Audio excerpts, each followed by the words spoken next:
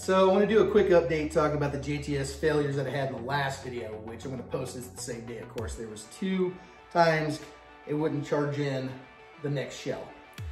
If you remember that, if you watched that video, it charged everything and then didn't, and then, you know, shot a few more rounds and didn't do it again. But then it worked after that. And I found out what the problem was. When I got home, I noticed there was a kind of clinking sound up here. And I'm like, what the hell is that?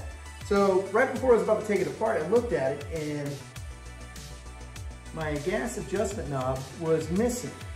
And it was Loctited, of course. Maybe not good enough.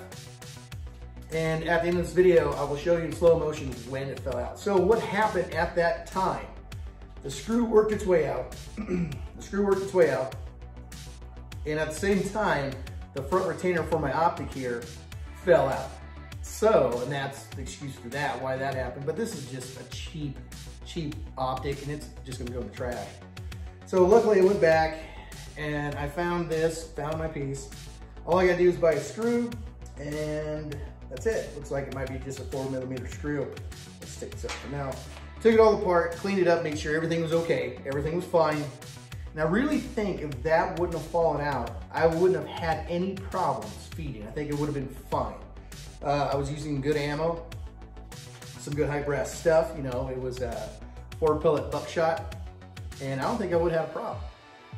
It just, every shot, the adjustment would just change and get screwy. So, I mean, in all honesty, the JTS, I think it is, in my opinion, a really, for the price, between $400 and $600, it's a good gun to get and, you know, try out. I know some people don't like it, some people have had bad experiences with it, and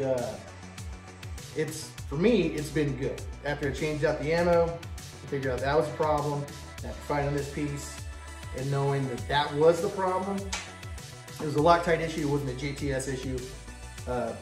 I really think you should probably get it and try it out. But definitely, if you do have problems with it, if there's something wrong with the machine or something like that, it has a lifetime warranty, use the warranty. Trust me on that. If you have a warranty, go through the hassle of dealing with it, because I guarantee they're probably going to go ahead and work with it, guaranteed. If they don't, then, well, that sucks. I don't know what to tell you. But as far as I can tell, they work with their customers very well. Now, when it comes to the AR-12 that JTS makes, it's not really good. But my honest opinion, for the price, it's something worth getting. I really like it. And that's really all I got. So right now, at the end of this video, I'm going to show you in slow motion when this exactly fell out. So, talk to you soon.